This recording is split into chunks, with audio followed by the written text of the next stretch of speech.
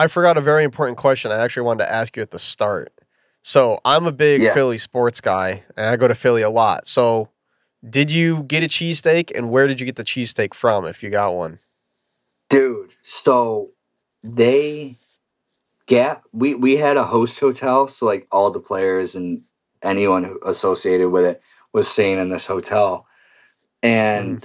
and Gap sent us uh, a Philly cheesesteak food truck. Literally parked it Oh, shit, the okay. in front of the hotel, and they paid for everything. And so if you were a part of the tournament, you go out there, you say, I'm Ricky Riley, and they would give you a cheesesteak. Dude, Nice. I didn't get one. Whoa. I dude, I just You're I gonna have to had go no back next interest. year now. Oh, Dude, really? it was right there in front of my face, and I was like, nah, I'd rather go to dinner. And I just in the moment I wanted nothing to do with it. And looking back at it, like driving home, I'm like, why did I not get a Philly cheesesteak, man? Like I was in Philly. Like I just didn't think about it. And Yeah, yeah. everyone was loving them, dude. So to this day, I have not had a Philly cheesesteak in Philly. I've had one here, but obviously that's not even close to Yeah, the yeah. same.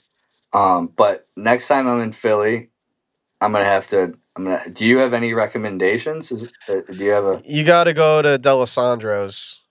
Not the Delisandro? it's not a, like everyone, like, touristy goes to Pat's or Geno's, and Okay, they're not, like they're the tourist spot, like, Delisandro's is sure. that more authentic.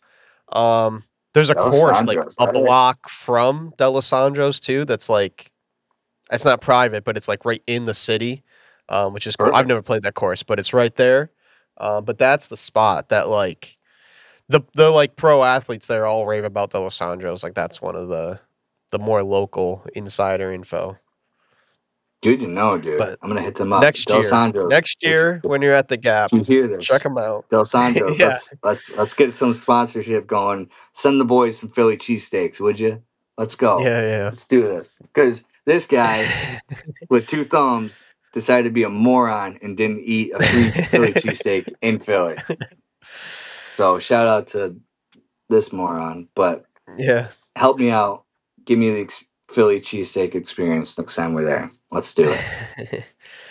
So, to wrap things up, what are do you have some goals set kind of for, like, you have one more event here in December, but just going into 2025, like, what are some goals you've kind of set for yourself for that season?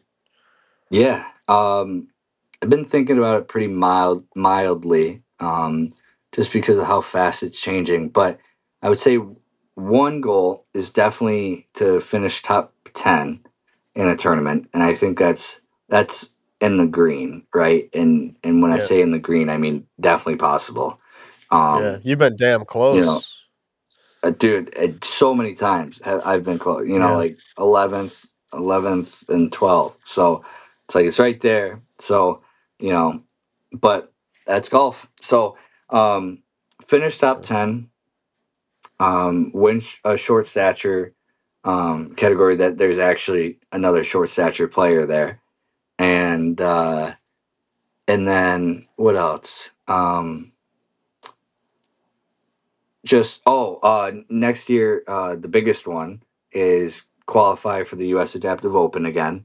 I'll Mhm. have to do that. So that'll be the biggest one going into 2025. That'll be my focus and kind of motivation to get in the high horse earlier, right? Because Yeah. my qualifier was in May. So, that's obviously a lot of work put in simulators and the golf dome and stuff like Yeah. that because you just can't get out. I mean, I think my course opened a week before Indianapolis qualifier. So, Mhm. like, I got out there as much as I could, but it's like, you know, what are you Yeah. really gaining from a week? So, that'll be a big motivation factor going over the winter and stuff because I've seen it.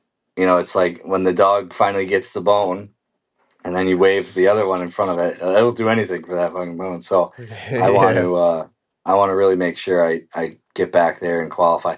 But dude, the more I think about it, like qualifying is so scary because you have one chance. One Yeah. chance. That's it. And I'm starting to get in this habit of like, oh, like I'll make it up tomorrow, or I'll make it up on the second day or the third day or whatever. Can't do that in qualifying. So I was, Yeah. super blessed to be able to play so well in the Indy qualifier, especially with everything that was going on, because usually stuff like that kind of messes with me. With the whole, I was supposed to go off at 9 something, didn't go off to 1:45, all That's that, right. stayed Yeah, I with it. forgot about all that. Then got delayed a whole day, had to putt on 16, play 2 more holes, and stay, whatever. But dude, I was listening to that episode the other day that we did after Indianapolis. Dude, great episode. That was a great time.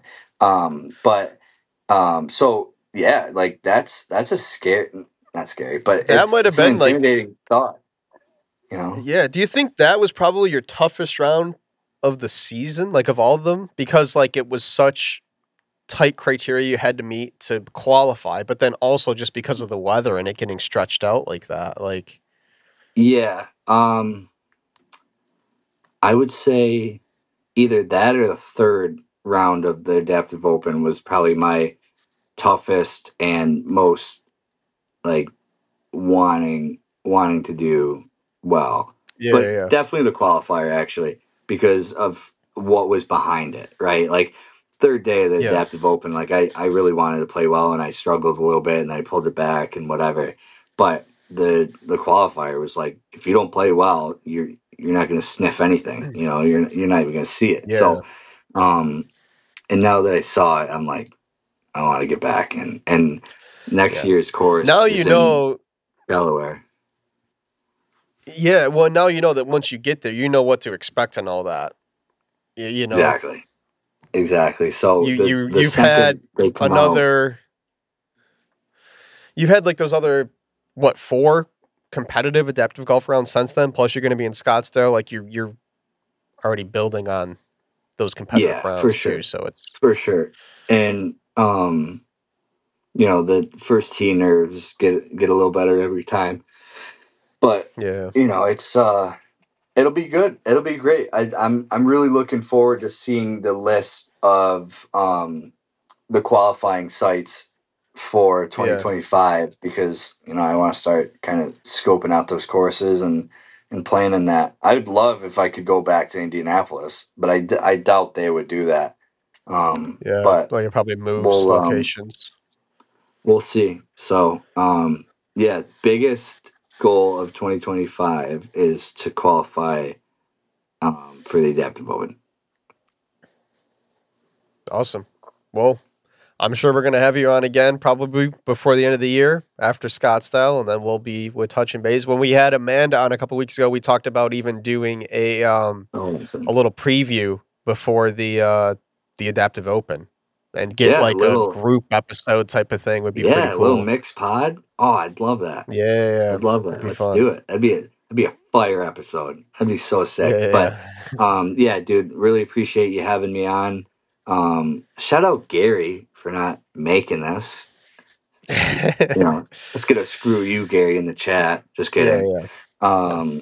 But yeah, dude, thank you, and it's always great to kind of talk about it. And congrats to you guys for everything you're doing. I mean, you guys are getting some, as people will see in the next few weeks, the names that are coming out, and to get Amanda is Yeah. is huge because she's an Yeah, absolute that was a stud. fun time for sure. That was Yeah, a really good find by you guys, and the fact that she wanted to come on and stuff should be more than an honor to you guys. So everything you for guys are sure. doing Yeah. is truly awesome, and I appreciate you guys having me on. Well, yeah, we appreciate it, and we always love having you come on. You're up there in the ranks, like I said. You're up there at like we get Bud Copeland for all the Yeah, majors, and you're right there with him now, and the sweet, high coming for recurring you, guest bud. coming Awesome, for him. awesome. All right, that's another episode in the wraps. Thanks again to Ricky for joining us, and we'll see you all next Thursday. Thanks for watching today's episode. To see more of our content, be sure to follow us on Instagram, TikTok, and subscribe on YouTube.